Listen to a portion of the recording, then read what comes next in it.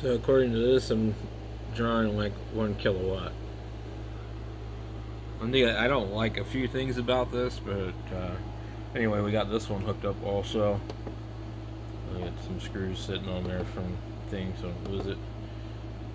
We are cranking out 25 amps on this one. Now, I can't track it anymore on here if I'm using this inverter, because the charge controller is inside of the unit and you can't put a shunt in between it like you can here in the battery. So basically, it draws the battery power inside where it makes it. It's confusing, but anyways, you can no longer monitor it exactly the same way. And this thing here is going to tell me what my load is. I don't care about voltage amps. I think that's some of the stupidest crap. Okay, so it says I'm using 40%, 46%.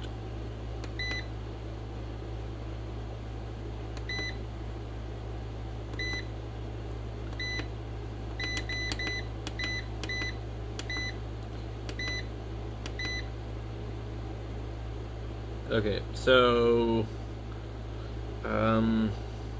I think that the way that this is set up, it says output battery. I think what it really means is that kind of between the combination of the battery and the solar, it's drawing 29 amps. I'm not sure.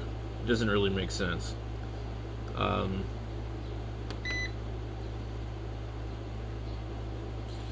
It shows the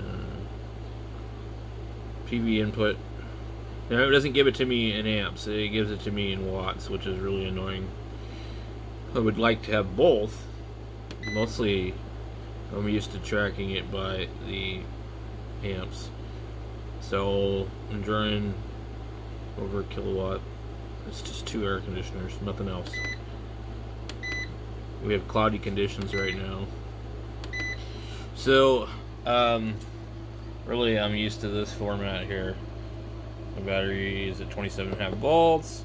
I'm producing 31.3 amps, and that's after the MPPT conversion. So actually what's going in here is going to be 59 volts, 14.7 amps. So you get that conversion from the voltage. It up converts the amps. So even though it's actually pretty cloudy, the 6 panels on this right now are getting close to reaching the 40 amp load. Now, this is supplying directly to the battery. This is set up completely different. I think this thing's kind of confusing. And I sure would like to know how to turn off the beep.